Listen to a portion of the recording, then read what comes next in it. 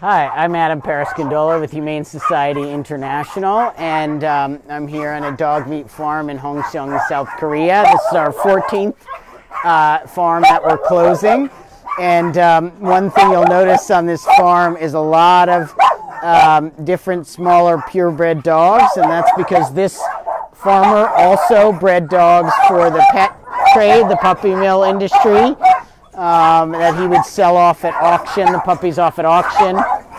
Those puppies that weren't sold, or moms and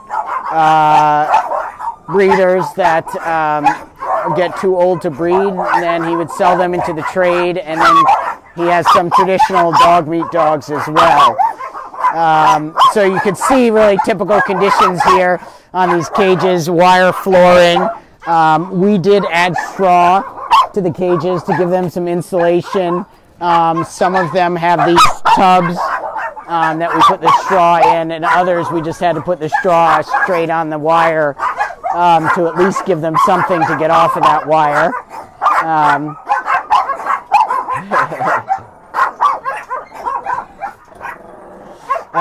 And so over here we have two of our special friends who will be leaving tomorrow, which is going to be the start.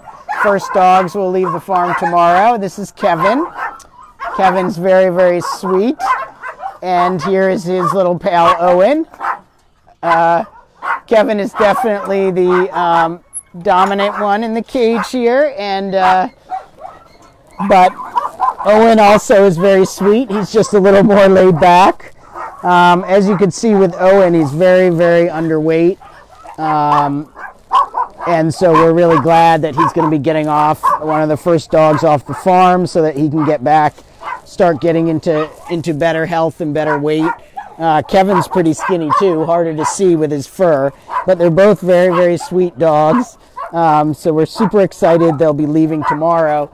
As you can see, as with most of the dogs, their water has frozen. It's winter here in Korea. It's very, very cold. Let's not. Hey, stop it. It's very, very cold here in Korea, and so these dogs will, they would have had to suffer here all winter. So we're really glad we're able to get them out at this point. Here's some more dachshunds here. A lot of little, even chihuahuas over here. Little Boston Terrier mix. That one's got a little mange. You see a lot of hair loss, some mange, a lot of underweight dogs, and so it'll be really good for these dogs to get off, get the care they're going to need. They're all going to either the U.S. or Canada, to either our temporary shelter in Canada, or ultimately end up back in the U.S. for some of them. So they'll be able to get the full care and attention that they need.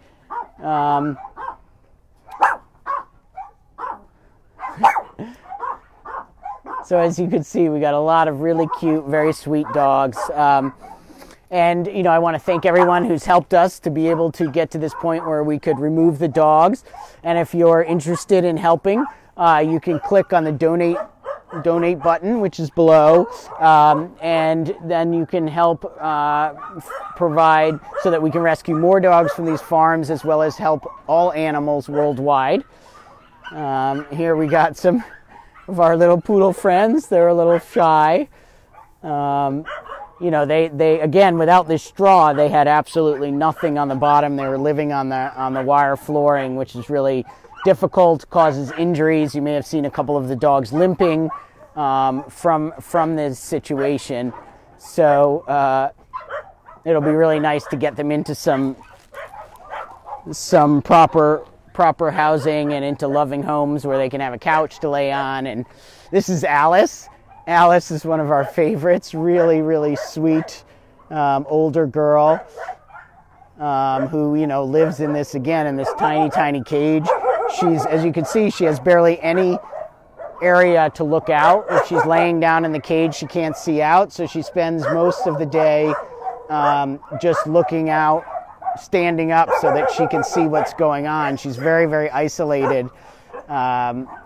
and I think she'll be super excited to actually get out of this cage and be somewhere where she can really be with people and not be isolated. So then over here we have some of the more sort of traditional dogs that we see on dog meat farms, Jindo mixes. Oh, it's okay. They're a little afraid of the phone. They're not sure what that is, but they're very sweet.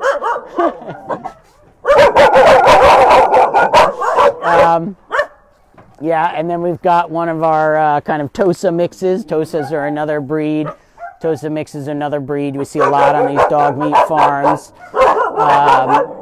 And we'll see her brother inside, actually. She's been separated from him. I think they weren't getting along. Okay, so we'll go over and take a look over here at the maternity ward. Before we get in there, you can see where we've been started building the crates for the dogs that'll be leaving this week. And so we got here about an hour ago, and we made good progress on getting everything ready for them so that they can be safely transported starting tomorrow. So let's go in. In here is our maternity ward. Again, this is puppy mill as well as a dog meat farm, and so he keeps most of the mothers and puppies in here. This is an unheated building, so although they have some heat lamps, it still gets very, very cold in here, and it's pretty bleak conditions for these dogs all around. Hi, Billy. Hello, sweetheart.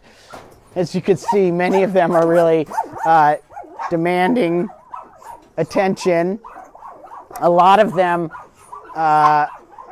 really have no voice, and we don't know if they were debarked or if it's just from excessive barking, but many of them have no voice in here.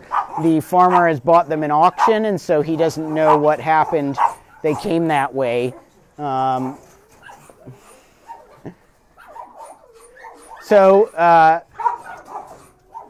Most of these moms and older puppies will be going this week. The younger puppies will be moving off the farm and keeping them safe until they're old enough to be transported for their new homes. And I just wanted to point out here another one of the Tosa dogs. We've seen this a fair amount. He has some genetic problems with his legs, and what happens is it starts out as a genetic condition, but it's also due to poor nutrition and living on these wire flooring, which he would be on if we hadn't provided the straw.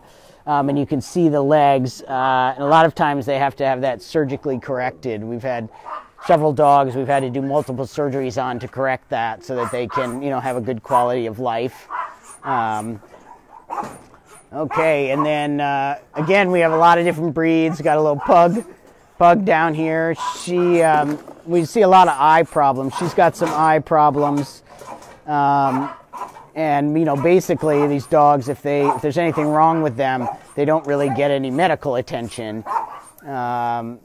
So they're just kind of stuck. She's also got some issues with her legs as well, her back knees. And then here we have Courtney. So Courtney's going tomorrow, and you can hear she's one that has either been debarked or lost her voice through through being left to bark and bark and bark. But she is very sweet. She's going to be a little shy. Come here, Courtney. What's the matter? Oh, come see Papa. Come on, come see Papa. Oh, there you go. Oh, there we are. We're okay. Shh. There you go. She's a little nervous, but she's very sweet. And I think she'll very quickly learn that people can be good. And, she's very, very thin, and, she really deserves to be in someone's home. So, again, thank you to everyone who helped us to be able to get these dogs off this farm. And if you want to help and you want to be a part of the team, please click the donate button below, and you can help rescue dogs from these farms, as well as help all animals worldwide.